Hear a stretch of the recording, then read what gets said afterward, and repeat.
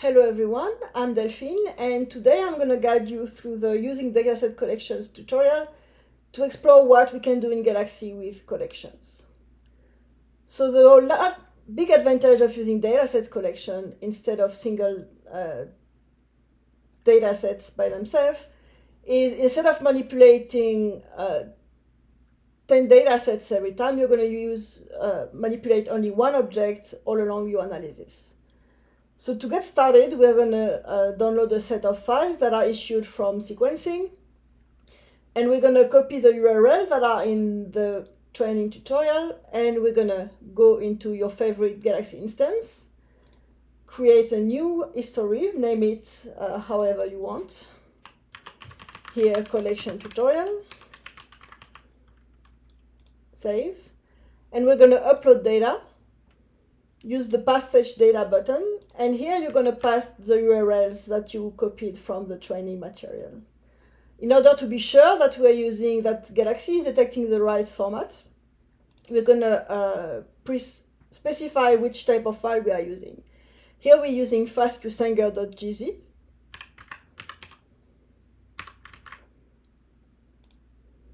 You're going to start the import and close the window. We're going to wait a couple of seconds for it to load. Now that the data sets are downloading, we're going to organize them into a collection. So we want to organize them into what's called a list of dataset pairs. Why pairs? Because we notice that we have _1 and _2, which in sequencing experiments signify forward read and reverse read, and both files are generated for each sample. So the way the file is named corresponds to the name of the experiment, the name of the sample, and finally reverse or forward read. So in order to organize these data sets into a collection, we're going to select them using the select button and select all. And then for all 8 selected, we're going to build a list of dataset pairs. So Galaxy detects automatically the syntax of the name file, but in order for you to learn how it's done, we're going to pretend it didn't detect it. So we're going to unpair everything, clear the filters, and fill it manually. So the first one, we have 8 unpaired forward file, and we're going to specify that the extension for the forward reads is _1.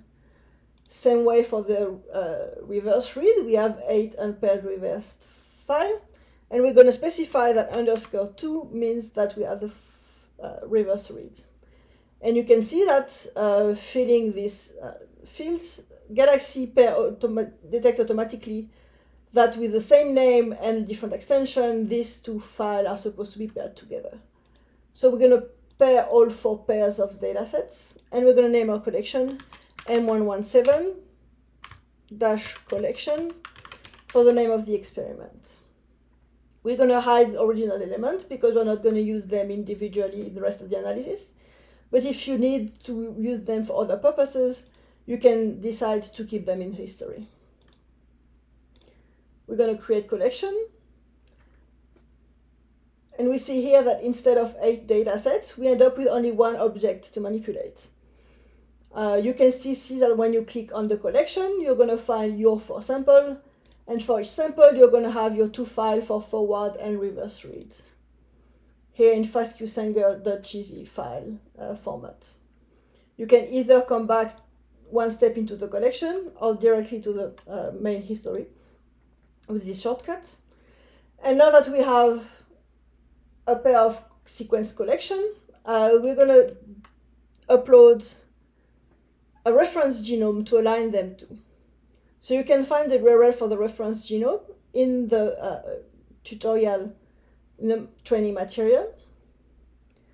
Here, chromosome m.fasta.gz. So we're going to copy the URL. And as we did previously, upload data, Paste Fetch Data, copy the URL. And this time we're going to specify that we're using a fasta.gz file format. Start, close. And we're going to wait a couple minutes for it to upload. Now that we have our paired read collection and our reference genome, we're going to use the tool BWA-MEM to align our reads to our reference. In order to find that tool in the toolbar, we're going to use the search field and tap BWA. And we're going to use map with BWMM. So you can see here the tool form, and the first parameter that we're going to change is, instead of using a built-in genome index, we're going to use a genome from history and build the index on the go. So we're going to select the file that we just uploaded, chromosome-m.fasta.gz as FASTA. We're not going to change the algorithm used by BWA. And for the paired end read, we're going to specify that we're using a paired collection and enter the M117 collection that we prepared earlier. We are not changing any other parameters for this tool, and we can click here on Run Tool. We're going to wait a couple minutes for the aligner to run, and then we're going to look what the output looks like. Now that our alignment is done running, we can take a look at what the output collection looks like. So we notice that we have a collection with 4 datasets this time. And the reason why is because BWMM take as an input one set of forward read and one set of reverse reads, and output one alignment for these 2 inputs. Since we had 4 sets of paired reads, we have then 4 alignments organized in one collection. So each of these 4 alignments is a binary BAM file, and we're going to use these alignments to detect variation between the reference and our samples. In order to do that, we're going to use the tool covariance with low frec. So we're going to type covariance in the research bar and select covariance with low frec. So you can see here that it doesn't find one dataset, and that's because we need to specify that we're going to use a dataset collection, and we're going to use the collection outputted by BWMM. As previously, we're going to use a genome from the history and select the FASTA file that we have uploaded. And we're going to call genome across the whole reference, and we're going to select both SNVs and indels. We're not going to change any other parameters, and we're going to run low frec with this set of parameters. Run tools, and we'll come back in a couple minutes once the variant call is done running. So this variant call tool output file called VCF, and we can take a look and we see a number of information on what is the quality of the run, as well as a list of variants detected, their position, and different information for each variant. So what we want to do now is organize them in a tabulated file, which is easier for manipulation and for subsequent analysis. And to do that, we're going to use SNP-Sift tool. And we're going to use SNP-Sift extract field from a VCF. So as we did earlier, we're going to specify that we want to use a dataset collection, and we're going to use the covariance on collection 11 that has been produced by the previous step. And we're going to select the field to extract using the line specified in the training material. So you can select the line, copy it, and copy it in the field to extract. We're going to select one effect per line.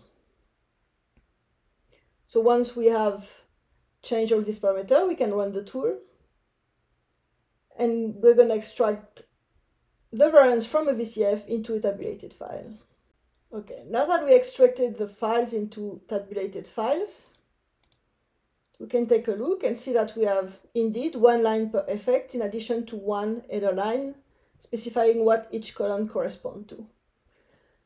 So we have one file per sample, but in order to run a further analysis, most of the tool we only used one file with different sample for each line. So in order to do that, we're going to use a tool called collapse collection into a single file. you can go to the search bar and look for collapse. And here we're going to select collapse collection into a single dataset in order of the collection. So we're going to select a dataset collection, which is the SNP-SIFT extract field output. We're going to keep one header line to keep the information on what each column corresponds to. And we're going to prepend the file name so that for each line we have which sample the variance belongs to. So we're going to use prepend the file name on each line and in the same line than the rest of the data. So once we've done that, we're going to run the tool. And we can see that instead of a collection, it output only one single data set. So we're going to wait a couple of seconds for it to run. Now that it's done running, let's take a look at the resulting file. We click on the eye, and we can see that we have all the variance from our 4 sample collapsed into one single file. And for each line, we have the sample the variance has been identified in. So in this short tutorial, we've seen how to create a collection, how to use it in different tool forms, and how to manipulate this collection to collapse into a single file. A lot more operations are available. You can look at the collection operation to have an idea of all the different ways you can use collection and manipulate them to fit your needs. They are described in more detail in the rest of the tutorial. Collections are a great tool to facilitate your work and to declutter your histories.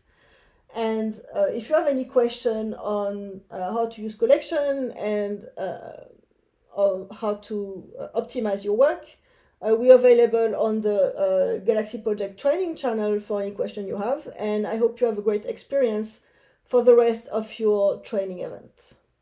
Thank you and have a good day.